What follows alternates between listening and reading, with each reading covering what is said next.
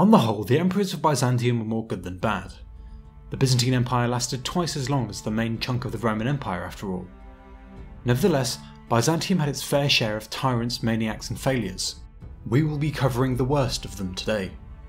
To qualify for this list, an emperor must have reigned in the period of 395 to 1453. I'll also be including the Nicaean emperors, since it was they who retook Constantinople.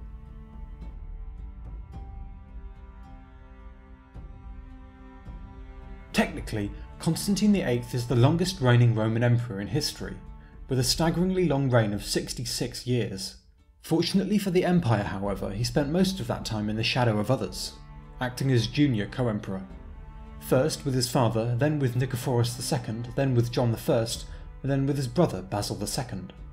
It was only in 1025, when Constantine was already 65, that he came to full power, and very quickly everyone realised why exactly co-emperor Constantine had never been entrusted with anything. His brother Basil II had left him a perfect example on how to properly run an empire, yet Basil and Constantine were as unlike as it was possible to be. Unlike his brother, Constantine VIII was weak and ineffectual, unable to stand up to the demands of ruling. Yet, as if to overcompensate for the weakness of which he was deeply aware, he responded to every perceived challenge with cruelty.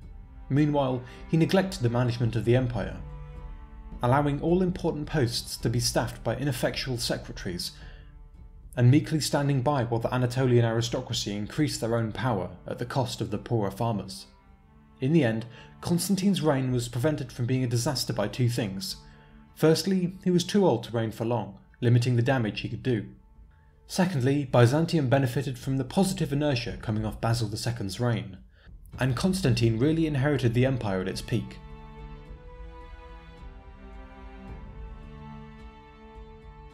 Constantine VI is most famous for being the unfortunate son of Empress Irene, with whom he engaged in several struggles for power, until his mother had him blinded and deposed. He was the fourth ruler from the successful and popular Syrian dynasty, which, from the time of its first ruler in 717, had provided Byzantium with an unbroken chain of competent emperors. It was Constantine VI who broke that chain. He came to the throne when he was only 9 years old, so much of his early reign was overshadowed by his mother's regency. Yet even as he grew, it was apparent to all that the emperor was a deeply unimpressive figure. A majority of his reign's successes came during the time of his regency, under the cool-eyed gaze of his mother, Empress Irene. As soon as he came to power, he began making a mess of things. In short order, he proved himself short-sighted, cruel and inept. It was for these reasons that he was deposed by his mother, an event that could easily have been avoided if he possessed even a shred of common sense. He was the fully legitimate descendant of the last three emperors, and much of the army was behind him. Alas, he threw it all away. One by one, he alienated the pillars of state, first the army, then the church, then the people. After only 5 years of personal rule, he was cast down by his mother and blinded, a grim fate, but not entirely undeserved.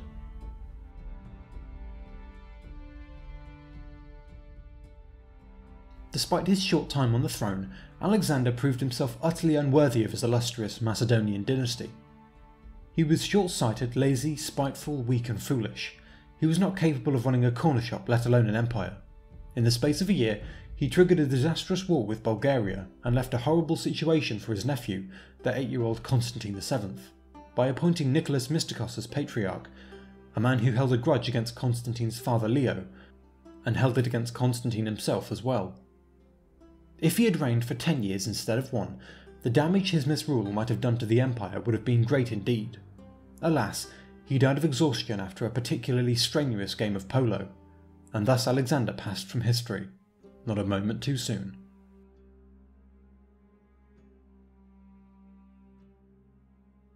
Constantine Ducas was a seemingly harmless man.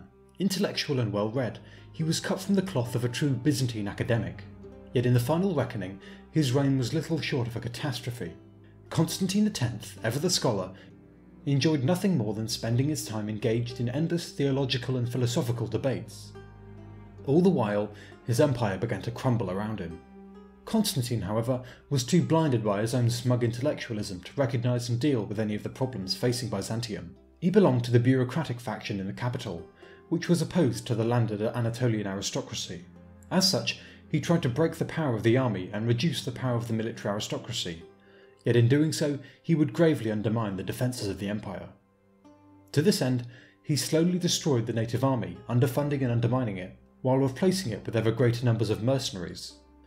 Unable to consider the fact that the military aristocrats, proud, overbearing and dangerous as they may have been, were still Byzantium's best line of defence, he allowed the army to atrophy.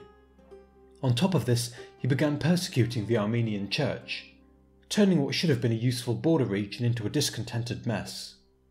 He couldn't have picked a worse time for any of this either. Just as he hacked away at the efficiency of the army, Byzantium was threatened on all sides. In Italy, the Normans conquered Calabria and assaulted Apulia. In the east, the Seljuks annexed most of Armenia, while Turkish raids annually punctured the imperial frontiers. All the while in the Balkans, the Hungarians continued to gain ground, while the Pechenegs threatened the Danubian frontiers. Luckily for him, he died before he could reap the catastrophic rewards of his policies, but when it finally did occur, much of the blame must lie with him, for hamstringing the army at such a time.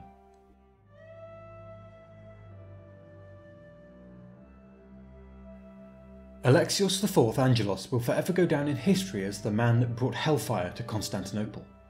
As far as Byzantine princes go, it's perhaps not surprising that Alexios IV turned to the west for help.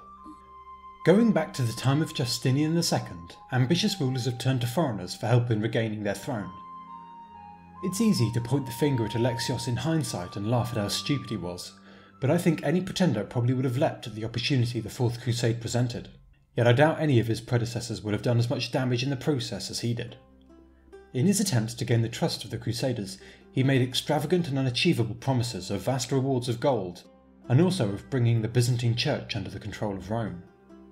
Now, when he finally did make his way to the throne, he can't be fully blamed for his failure to cough up the cash. His uncle and predecessor, Alexios III, ran the empire into the ground and left the treasury barren.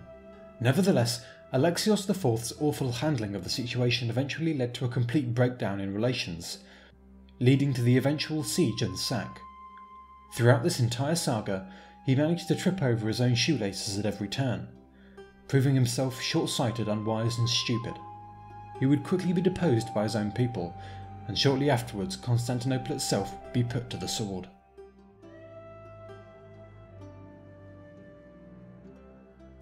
Phocas was perhaps the most infamous emperor ever to hold the purple. Tales of his cruelty and despotism cling to him like miasma. While the downfall of Maurice started a brutal war between Byzantium and Persia, yet is his reputation deserved? Well, sort of. He wouldn't be on this list if it wasn't, but later propaganda makes telling fact from fiction a tricky business.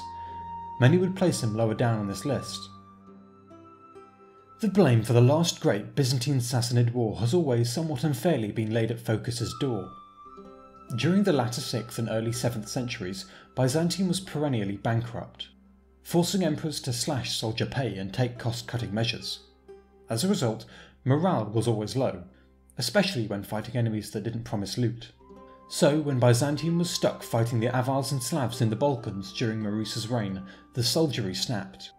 In 593, Maurice ordered the men to winter in the wild and lonely lands north of the Danube. The men mutinied, and a disaster was only avoided when Maurice's general disobeyed the emperor and took them south. A decade later, Maurice gave the same order, for the men to spend the winter north of the Danube, with predictable results. They mutinied, and this time their general wasn't brave enough to defy imperial orders, and thus was killed by the mutineers, who chose Phocas as their leader. I say all this to make it clear that it wasn't just the case of that evil bastard Phocas killing that luckless hero Maurice. No, Maurice actively chose to order them across the Danube for the winter. It was a decision he had made before, in 593, and it had led to near mutiny then. It was, as such, a decision with predictable consequences. Maurice should have known better. Alas, he didn't know better, as he learned to his sorrow. Prior to this final disaster, Phocas had been part of a delegation to the capital, asking the emperor for more pay. Maurice, ever short on funds, had bluntly refused. To do as many have done and present Phocas as the ultimate villain of the 7th century is not just oversimplified, but naive. As emperor, tales of Phocas's cruelty and despotism are not without merit. His years on the throne were overshadowed by paranoia, yet Phocas was not entirely a failure on the throne. The Balkan frontier along which he served during the reign of Maurice remained strong, but the Persian front suffered a gradual collapse as the governor of Mesopotamia went over to Persia. It should be remembered though that the greater collapse of the eastern lands happened after his reign.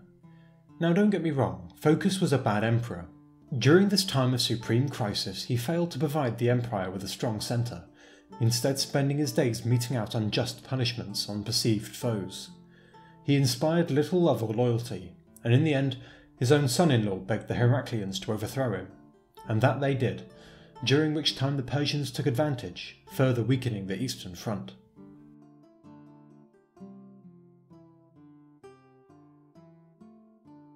When Andronicus II came to the throne in 1282, Byzantium sat at a crossroads. Just 2 decades ago, Constantinople had been recovered. Was it such a stretch to imagine that the empire might recover too? It was possible, but it was a long shot. It would require hard work, good leadership, and some luck. Unfortunately, Andronicus II was bereft of all three. The Byzantine Empire was hard pressed on all sides. In Anatolia, the Turks pressed inexorably onwards, while in Europe the empire was threatened by the forces of Catholicism, as well as the other Orthodox Balkan states. Andronicus' response to these threats was to completely defund the army. He also disbanded the navy, a catastrophic move which allowed the merchant republics of Genoa and Venice to dominate imperial waters more firmly than ever before, and demand far higher prices for their naval services. Furthermore, Constantinople itself would become a battleground between the two republics, as Andronicus found himself utterly powerless at sea. Throughout his reign, the empire was defeated continuously on all sides. A special mention must go to his son, Michael IX, who never ruled as senior emperor but often led the armies, and despite being a soldier for over 3 decades, he won no major battles, not one. This can't just be blamed on Michael though, and it's testament to the utterly shambolic state of the Byzantine army by this point. As a result, nearly all of Byzantine Anatolia was lost to the Turks, while Bulgaria continued to chip away at the Byzantine holdings in Thrace. The real insult was simply just how long he ruled. For more than 4 decades he was content to watch the empire slide into ruin. In that time so much could have been done, and if a more capable person sat the throne, the decline might have been halted. As it happened, Byzantium was left ruined by Andronicus. Anatolia was almost gone, and shortly to be conquered. Thrace had been ravaged by the emperor's enemies, the economy was in decline, and trade was dominated by the Italians. In the end, Andronicus would be deposed by his own grandson. If there was even a brief flickering hope that Byzantium might survive, by the end of his reign, that hope had been extinguished.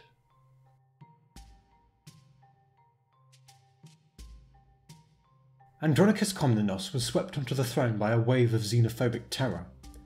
His reign baptised in the blood of the Latins massacred in Constantinople. This would set the tone for much of his brief reign, although Andronicus was, at least initially, quite popular. The Latins were hated in Constantinople, and the locals were happy to see them go. Yet by throwing their lot in with Andronicus, the Byzantines soon realised that they had leapt headfirst from the frying pan and into the fire. They say that absolute power reveals a person's true nature, and that was certainly the case with Andronicus, who sank deeper and deeper into depravity with each passing month.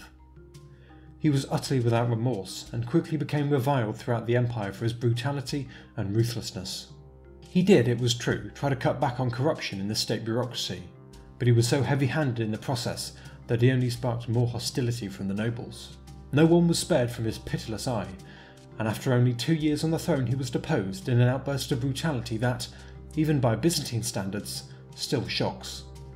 Andronicus was first partially blinded and then had his hand cut off, before his enemies exposed him to the fury of the people, who attacked him remorselessly for days.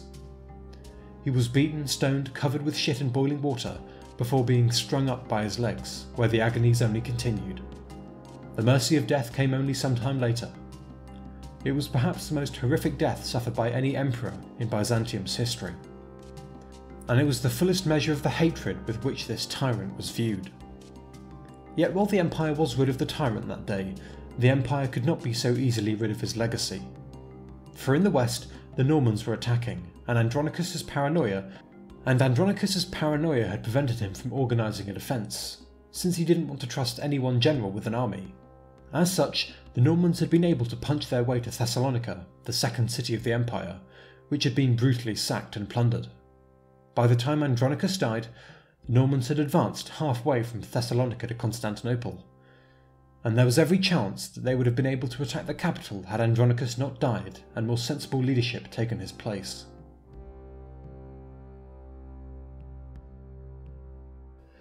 Despite the low bar set by the Angelos dynasty, Alexios III managed to plumb the depths of incompetence. He was a truly awful ruler, possessing not 1 ounce of backbone or foresight. Yet while he lacked ability, he had ambition in spades, a fatal imbalance that led to him callously blinding his own brother, Isaac II, and driving his nephew, another Alexios, into exile. With Alexios III at the helm, the Byzantine decline only hastened, and he allowed the empire to be mercilessly bullied by its neighbours, while its military might continued to wither. Isaac's son sought revenge against his uncle, bringing the Fourth Crusade down upon Byzantium. Alexios III's cowardice and catastrophic mismanagement of Constantinople's defences meant that the Crusaders were able to force their way inside the city. Alexios III fled, and Alexios IV was enthroned. Unfortunately, the new emperor discovered that his uncle had left the treasury almost completely empty, and he was unable to fulfil his promises to the Crusaders. The rest, unfortunately, is history. Soon after, the greatest city in Christendom was put to the sword. Alexios III himself would survive the catastrophe by 7 years, before he was finally imprisoned by the Emperor of Nicaea and sent to the exile he so utterly deserved.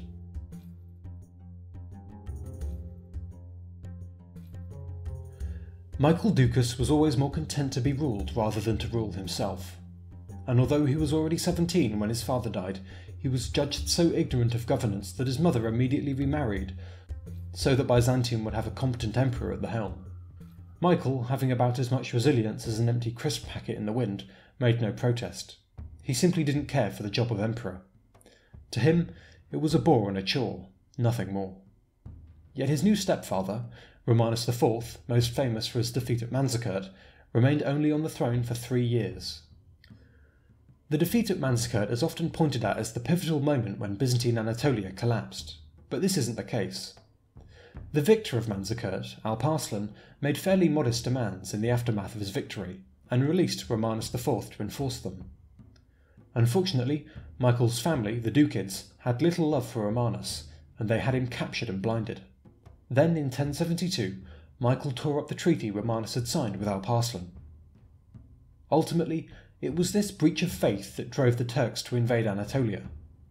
So, for the next 7 years of Michael's disastrous reign, the Byzantine Empire was disembowelled by the Turks. During this time of supreme crisis, as the empire shrunk by well over 50% in only 6 years, Michael VII continued to flirt with disaster at every turn. He fell under the influence of increasingly corrupt and self-serving figures, who continued to run the empire into the ground for their own benefit. Michael, meanwhile, ordered massive debasements to the solidus, Byzantium's gold coinage, speeding up the process of debasement that had been taking place over the 11th century. The result was further trade breakdown, a loss of imperial prestige, and rampant inflation. Michael was eventually taken out when 2 generals revolted at once in 1078, leading to the emperor's eventual downfall. Unfortunately, the damage had already been done. The empire had suffered a blow from which it would never recover.